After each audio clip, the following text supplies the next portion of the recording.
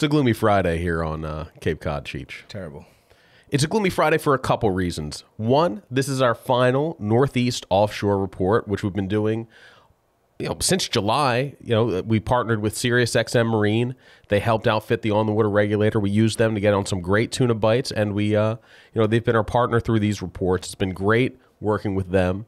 So I'm going to miss doing these every Friday with you, and it's also a gloomy Friday because the Helen H. offshore trip that we've been talking about since like the first one of these reports. If we go back to like the July 7th report, I bet it's you and I are like, well, we're going sword fishing on September 39th. No, that's not even a real date. That's how upset I am. That's basically when the trip is going. It's just that's what they rescheduled it for. Yeah. September 30th. Today's the 29th. So it got canceled because this never-ending northeast wind continues to plague us in the Northeast. Now, there has been some weather windows where some friends of ours got out off the Outer Cape looking for bluefin tuna, and I heard there are some tuna still kicking around on the Outer Cape, Stellwagen, Provincetown area, but surprisingly, there's a good number of false albacore out there. Yeah, that is kind of odd. And you kind of said it like this is an end of the offshore season. There's definitely lots of innings left in the offshore. This is the final offshore report, but the offshore fishing is going to carry on through December. I mean, one year, if you have the weather and you have the water, you can get out to the canyons. We ran a report years ago where it was a pretty mild December. Some guys got out, and I think it was mid-December. They went out and trolled yellowfin tuna. They all had Santa hats on and had a tremendous canyon trip. So that fishing isn't good. We just need the weather to cooperate. Yeah. The bluefin fishing it was good. It was starting to set up a little bit there. It literally played out like we had hoped. We knew that storm, I forget her name, but she came in with a whimper and didn't really do anything major, which is great. But the one thing that Lee did do is the mate from the Helen H. Lee was a female to you? You thought Lee was a female? Yeah, I just no comment. But anyways, Lee, that miserable woman, she did what we wanted her to do. She didn't do major damage, and we were talking with Matt from the mate from the Helen H. before Lee's arrival, and he goes, you know what? There's been some yellowfin. They've been kind of picky. They're on krill. There's a ton of life out there, a ton of whales. What we really need is this storm to come in and blow all of that out of the canyon and allow those fall patterns to set up. And as soon as that happened, you saw hard edges on the temp breaks, and it was like, oh, game on. We're going for the harvest moon. Jimmy and Cheech are going to basically have a sword measuring contest and both stick a couple of swordfish. Mine was going to be a pumpkin sword. I was already told about it. It would have matched my shirt, and life was going to be great. But instead, I was already thinking I'm going to send my sword bill down to this lady in Louisiana who engraves them. Maybe I do it for you for a birthday gift. I was way too I knew it was getting canceled. The second I got so excited for it. And we had a big group. My friend Kyle Kennedy, my old friend Jerry Sullivan. You had your brother going. Yeah. It was going to be, and that's one of There was 14 of us going. That's the best part about a party boat trip too, is that you can get together so many different people. And even when you don't know people on head boats, that's why we did At the Rail. I'm starting to bark up the Helen H. tree. Word has been sent up to the top of command to put together an entire trip. I want the whole boat, and we'll go and get 28 people and just have a party out there on the edge next fall. So unfortunately, instead of prepping for an epic trip, to check the swordfish box, I just went and buried my face in what's the best breakfast sandwich on the planet, which they don't call it comfort food for nothing. But shout out to Wicked and Wood for making literally the best breakfast sandwich on the planet for you locals. East Falmouth, it's a barbecue truck, opens at noon. Look, they're not even sponsored. They didn't even give you a free sandwich. It doesn't matter. It's that good. It's brisket, candied bacon, little chipotle aioli, some runny yolk, little maple syrup on a Portuguese roll. Cheese, come on. That's what I drown my sorrows in. This isn't what the people came here for. No. So, but that's what they're getting. Once the wind finally eventually subsides, we will definitely find yellowfin tuna in the canyons. The Hudson's going to be loaded. Atlantis, Veach. You're talking to Joe Huckmeyer of the Helen H. He said that progression in the fall this time of year, the fish move west. So you might have more fish to the east. We already had a ton of fish in our canyons, so they shouldn't go anywhere. You just need to get out there to get them. Bluefin tuna fishing was setting up. That should resume. I don't know where.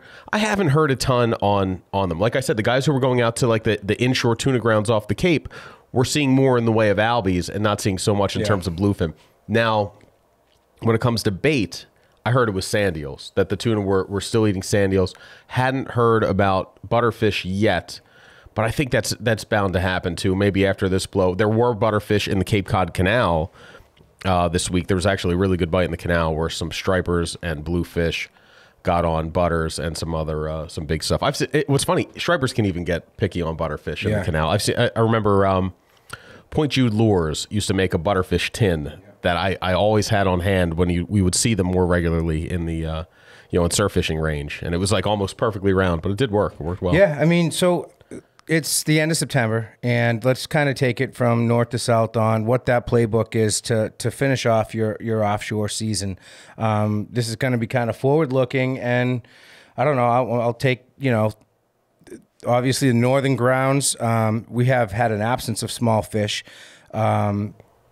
Sometimes well east of Stellwagen, in like 500 feet of water, you get that afternoon run of like little tiny footballs out there. And the same thing earlier in the day on the inshore ledges. And, it varies from year to year, but these can be true footballs, like those 40, 50 pounders. Those are the toughest ones They're to catch, so tough to hook, but I think, the play there is a tuna grade epoxy, run and gun style, and then obviously all those big fish grounds are going to hold fish through December. One thing that's really interesting about them too, and this was Kevin Gould I was talking to about this, and he said when you are scaling down your tuna lures, you want to make sure you're scaling down your leader as well. Yes, absolutely. He said because one, the heavier leader and that big swivel to the split ring connection, that's going to affect how it swims. And also, that big bulky leader in front of a small lure, it just doesn't fish right. So if you are seeing really picky fish, consider scaling down to that 40-pound test. Most guys probably start with,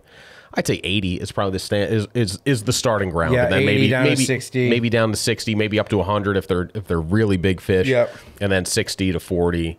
And then if all else fails, go to 30 and just So from those smaller ones all the way up to the giants, the giant game's the same. You're going to bait and wait for the most part. Blues, I guess, might be thinning out a little bit. Last week, when there were more recreational fish around, guys were getting mackerel and drifting with mackerel and Ronzis. Yep. And getting, like the one report I heard, my buddy Kyle was out with Bobby Rice, and they were drifting mackerel. And I think they ended up getting 5 fish. 3 were on the live baits, 2 were on the Ronzis. So that's a great strategy, too. You're drifting baits. And those were all recreational fish, 50 to 60 inches. Yeah, I mean, that's basically a common, move is to get off the I guess, what are those northern-facing beaches or east-facing beaches, on the backside of the Cape, and pick out that, 100 to 220 foot depth, and you're basically setting out a couple mackerel, one under a balloon, one a little further down, because granted, you're not in real deep water. You don't have to have one right off the bottom, and then your crew's basically jigging a Ron-Z, as the boat drifts, and you're just dropping it down to the bottom, and try to kind of get a feel for just before it hits the bottom so that you're not getting into the dogfish and losing tails, and just work it slowly back up, drop it back down, do it over and over again. I'm just laughing. I remember one trip we were out there, and it was one, like we passed the point of hopelessness. We knew we weren't going to feel anything, and I had one of my Ronzis left. I'm like, I'm going to sacrifice this just to feel something, just so I can. And I dropped it to the bottom, immediately gets chomped by a dogfish. But like you get that, I don't know. I don't know why I'm admitting this. I thought you were going down the road of bus tossing your buddy Jerry. Oh no, we're not going to do. I don't need to do that. Anyways, so that's kind of that play down there. Now, obviously, Keep an eye out for surface feeds. This part of the year, it's always kind of been like a stick bait. The best of that is still ahead of us. Yeah. Like, even though things have been kind of wonky the last couple weeks with all this weather, the best of the topwater bluefin fishing is still coming up. Absolutely. You know, October is a tremendous month for it. We're going to see a lot of that going on. South of the Vineyard, I don't know what to expect there. I think that chunk bite for bluefin should probably continue on the inshore grounds, especially if that water stays, if there's a good water temperature for them. The yellowfin are probably pushing back to the edge. We may have seen the last of the inshore yellowfin. Maybe we get another weather window, you find them in there at those same grounds at the dump. But I would guess that those fish are pushing back to the canyons. I think that's a good bet. If you're heading to the canyons, definitely bring butterfish. This is the time of year. Bring some bait to chunk. Sardines are always good to have too. Yep. But Find those hard edges on the temp breaks. When it blows like this is a good opportunity. If you're a fish mapping subscriber, you now have access to the free app that is available to all fish mapping subscribers. So it allows you to sit home, prep your gear, and start to play on your phone and kind of pull a game plan together. It's going to give you all your fish mapping recommendations where you can toggle between species. And ultimately, when you do that, it's going to show you the ideal spots in these color-coded circles that, will tell you what the best conditions are on the map to go and look for that specific species, which is nice. It's going to give you water temperature, chlorophyll, a whole slew of information to put, to start stacking that deck to your advantage. So the canyon game this time of year, it's going to be finding those hard edges, those temp breaks, and getting out is the tough part. And even getting out and finding the squid draggers. That's another big play this time of year, especially if you're going out to chunk. Yeah. Find the squid draggers out there. Even if they're up on the flats, get behind them. The tuna will be there eating the discards. That's a good play this time of year. We've been seeing some awesome video just south of Nomans, of boats. Yeah, that's where the giants, pulling up to these draggers and hand feeding giants, hooking as many as they want. Who's it? Captain Steve. Steve Fernandez was all over that. I know Damon has been out there enjoying that. Fishy Pants Magoo. Oh, Galvin's been local legend for sure. He's been out there enjoying that bite, and it's really, if you find it and it's happening, you're literally hand feeding 700-800 pound bluefin, like PEI style. It's pretty cool. But for the people who aren't interested in a giant, that happens, like I said, in the canyons with the squid draggers. I mean, you're talking scallop draggers with the bluefin inshore. Yep, inshore. Out offshore with the yellowfin and sometimes boats. big eye, it's squid boats you're getting behind. And last year, that really went crazy in mid-October. So we had our Helen H trip down the Hudson Canyon, and we had a decent trip. I think there were 15 fish for the boat. We each got one. That was like October 7th. And then the week after that is when they just had yellowfin apocalypse. Down at boats running out of Jersey, easy limits, hand feeding yellowfin, big eye mixing in. And my buddy, I remember I was in Disneyland with Disney World with my family, and Jerry Sullivan was out on a boat, sends me a picture. He's like, dude, easy boat limit of yellowfin with a kicker big eye that came and they watched it eat the chunk bait. That's awesome. He was fishing with Voyager? No, it wasn't a head boat. He was fishing with, I think, Jerry Malango. Oh, nice. So he works with Shore Catch Charters with Gene Quigley and that whole crew so down there. That's going to play out. October is a great month for sword fishing. That's what to do while you're chunking at night. Get some sword baits out. Now, if you are serious about sword fishing, like our buddy Larry Backman, he will go out and sit out with just the sword baits. Like the chumming and chunking is not as necessary to come across a sword at night as it is the tuna.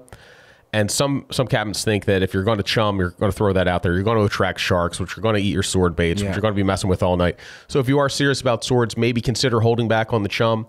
If not, if you're looking for the nighttime canyon action is the best of the season. If you're chunking for tuna, you can always come across a wayward sword. I mean, we saw that happen on the last year's you set your trip. swordfish rig way back. Out. You're chunking close to the boat for the tuna. You're sending swordfish baits way out under floats. I mean, that's what I would do. I mean, that's the best of both worlds right there. Absolutely. With a dead stick Ron Z going right through your, not even dead stick, I would hold it. But dude, we should be going there tomorrow. I'm really bummed about that, but hopefully we'll get a couple more trips in, probably some local bluefin. I'm going to be keeping my eye on maybe a Jersey head boat trip if I can find a window to get down there. But that was amazing. Like, I had the whole weekend free. Like, my wife wasn't expecting me to be home. The second it's canceled, like, I'm like taking kid to a birthday party. I'm like, I like pretend I'm not here this weekend, but you are. It started going down that road for me because one of the kids that were coming, Eric Doherty, was like, hey, why don't we grab a hand-picked select few from this trip that got blown out and go giant fishing on my boat. The weather started to turn, but like with October being so busy, I was like, I can't even fathom it right now. That was a big mistake. You could have seamlessly transitioned to that. I could have, but that window is not closing anytime soon. He's going to fish well into December, so we will get out and do that. Come with us; it'll be fun. We'll check that giant box. We haven't done that in a while. We haven't, man. And the giant thing, that goes into December. Like, they're the last ones to leave New England. They're the last ones to leave New Jersey. Yeah. I mean, the giants stick around as long as the food's around. They can handle. I mean, they thermoregulate, so they're, which means they're technically warm-blooded, so they can keep their body temperature warmer than the surrounding waters. That's one of the tuna are just amazing creatures. So that's why they're able to hang in that 48-degree water once we get closer to December. Well, I mean, all in all, it's been an incredible year offshore. I mean, the tuna fishing has been as great as I can remember it, and as spread out as you could want it, with the exception of the smaller fish never really making it into the Cape Cod Bay grounds with any kind of consistency. So if you were mobile and you had a trailer, you had an amazing season. If you had a slip, somewhere on the South Shore of Massachusetts or North Shore, hoping for recreational size fish, was a little bit of a tougher one. Yeah. But there's still time for that. Stellwagen is still, the small fish on Stellwagen, I think, are yet to show up. I think that's going to happen probably the next couple weeks. So thank you to everybody who tuned in throughout the course of these reports. Thank you for commenting, for even if the comment was about our blood pressure. Which I literally, it was... Yeah, Cheech is helping that out with his breakfast sandwiches.